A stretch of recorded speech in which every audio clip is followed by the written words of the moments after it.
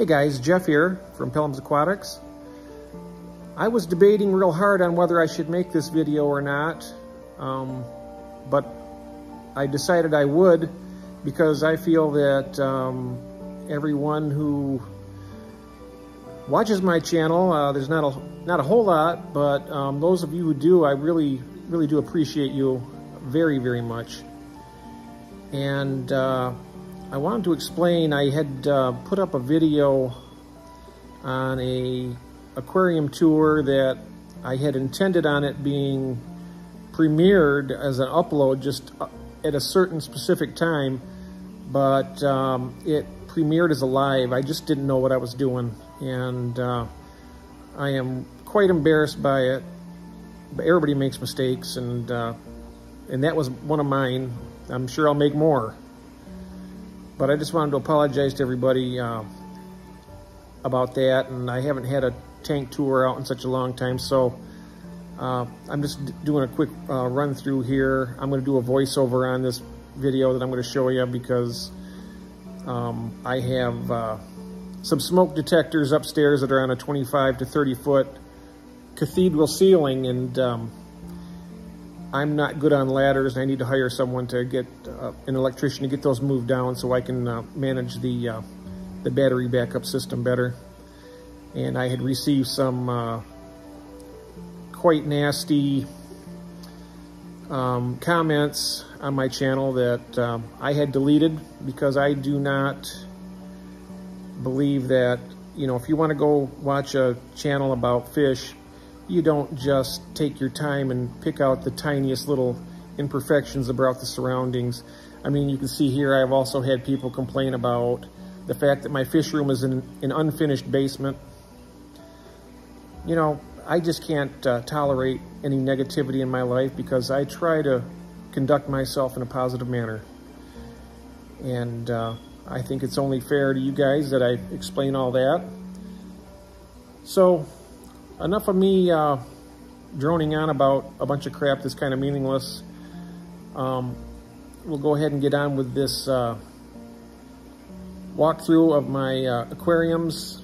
You'll notice some of them aren't in the greatest of shape. Some are better than others right now. It's all a work in progress. It's all a journey, no destination here. I got things coming and going all the time. I do run a small business on GILLS where I sell a lot of the fish that I breed and raise up, and snails, and pretty much anything else that I breed in the house. So I'll leave a link in the description for that if you're interested. It's a good way to support my channel. I mean, everything I have here, it's out of my own pocket, and as we all know, the aquarium hobby isn't exactly the least expensive hobby to have. So just in case you may be interested. So without further ado, guys, let's go ahead and get on with this tour, and I'll shut up now, and I'll roll some music, and I'll do a little bit of commentary voiceover, but other than that, you've heard enough of me for one day. So anyhow, thanks for being tolerant of me, and I hope you find some enjoyment. Thank you. Talk to you soon. Bye-bye. And this is what I refer to as the tank of love. It has some very old pink gravel in it from back when me and my wife met. We had a little baby red devil, and it made the fish appear to be more of a salmon color, which is one of my wife's favorite colors. It has different, we have lemon blue eye plecos, calicos, the black mollies, of course. It's a fun tank.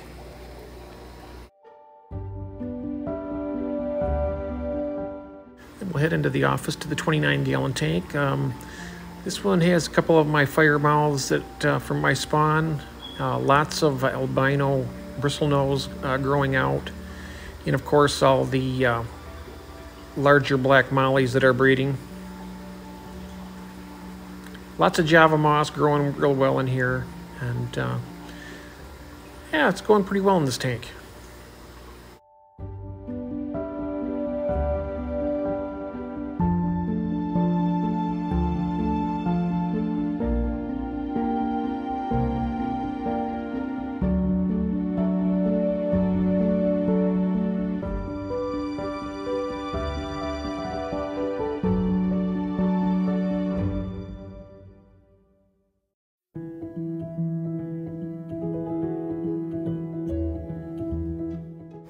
And we got more albino bristlenose on the way, as if we didn't have enough already.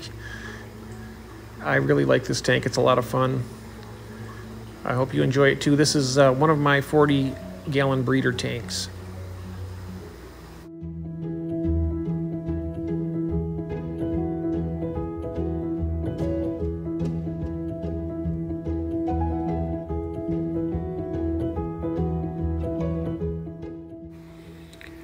And here's the old girl from I had an ancient pair of convicts, and this is their daughter here, and living in this tank with the firemouth pair.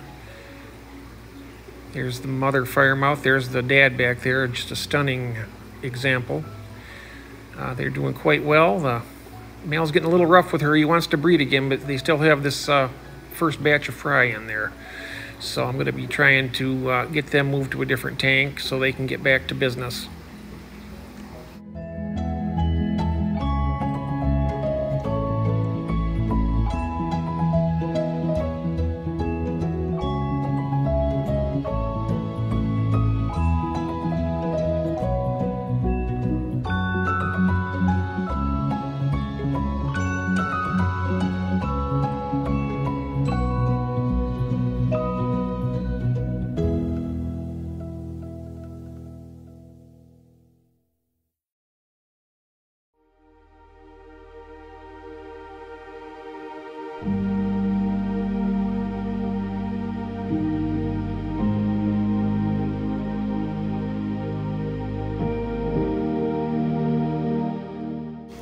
You may recognize that fish from my avatar picture on YouTube. That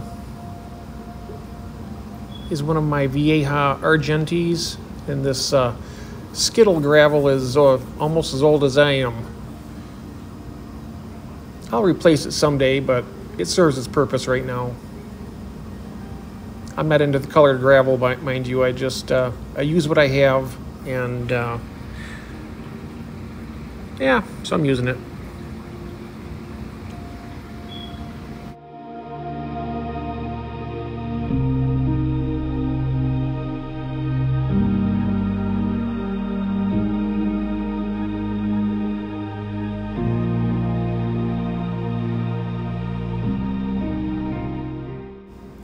And we're over here to the first 10-gallon tank. The tank before the last one of the upstairs part of the tour. This has just got my a bunch of black mollies that have bred in here. I'm just growing them out in this 10-gallon tank along with all this Java moss. There's lots of ram's horn snails. I have orange Sulawesi rabbit snails in here that breed also, and there's a few babies in there, but they're under the Java moss.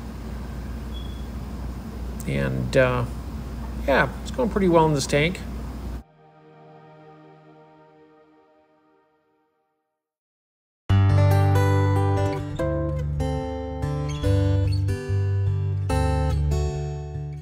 And here's the shell dweller tank, the Neolamprologus multifasciatus. It might not look like it, but I've done quite a bit of work in this tank. I removed all the hornwort. It was almost completely choking this tank completely out. Still has a lot of the Java moss in there, which is kind of nice. I'm going to thin that out a little more too. But yeah, I got lots of little babies in here of the multifasciatus. I started out with 4 about a year ago. And now I got probably close to 15 or 20 in this tank, not to mention all the black mollies. So it's going pretty well, and I also apparently have some breeding assassin snails in here too.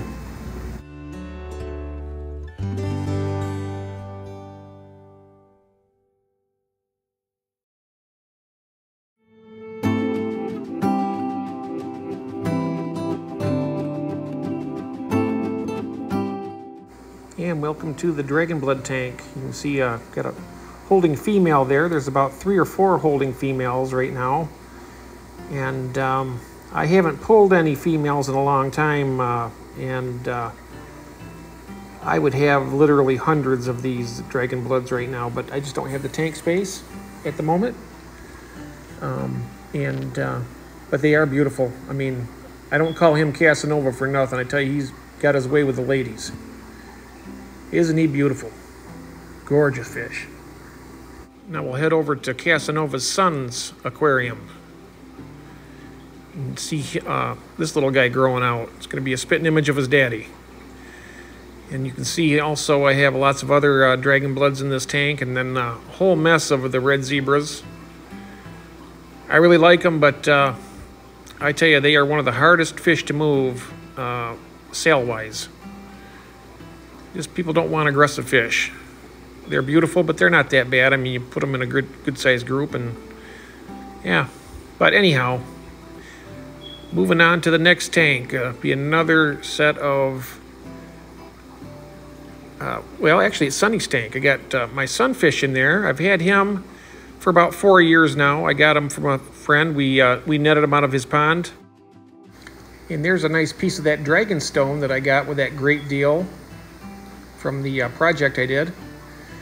And here I have more red zebras. I got some holding females in there also. I have a baby that actually made it from the last time that one of the females released her babies. I just can't keep raising them up because I would have to have 100 aquariums down here. Right now I'm at, I think, 27 tanks altogether, and some, you know, of course, a lot of them have to be set up, but the Mbunas and the dragon blood production is coming to an official end. I'm going to trying to move these guys on so I can get some other breeding projects started. I love them, but I've had my time with them. And in this tank I have more mystery snails. I also have a scud population in here that I am using to feed my apistos. What I do is I take out this Java moss and I put it in the apisto tank, and then I replace it with Java moss from their tank, and they re-infest it, and I just keep rotating it in and out as needed. Kind of an interesting little project. And these little guys are kind of fun to watch too.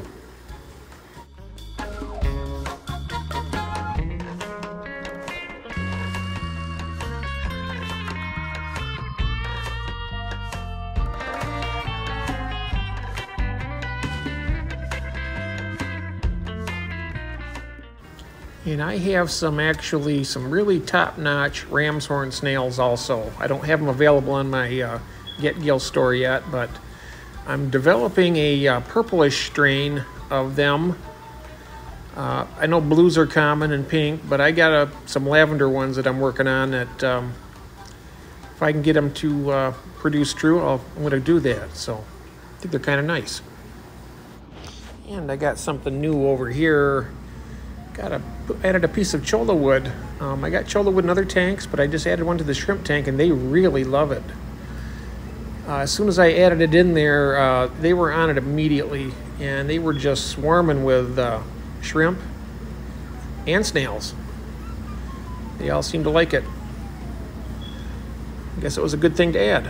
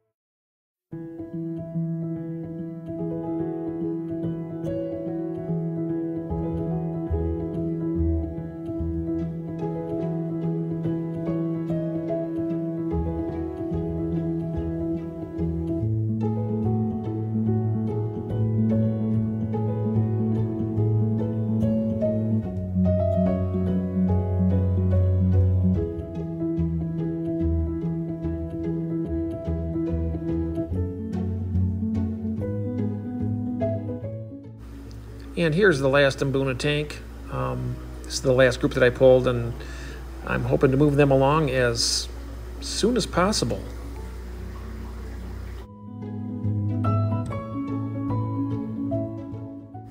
this is the most recent tank that I set up. This is the one I set up when I did my Hygger review of this heater here. I lowered the temperature down to 77 degrees. I'm using this as a hospital tank. I have a convict cichlid in here that got tore up pretty well, and he's doing good now. He's going to heal up fine. They're very resilient. He's eating. He's healing up. He'll be back to A1 shape in another month or two. But yeah, I'm just going to designate this tank as my hospital tank. That way, if fish gets battered or if it's ill, I can bring it in here, treat it, and then move it back to its original home.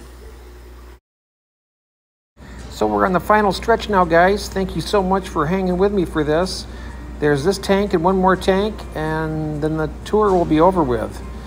I just wanted to show you this straight mystery snail here. I really like it. I'm going to try and replicate it. Everything's doing great in these tanks. The plants, the fish, the snails. But I wanted to thank you guys so very much.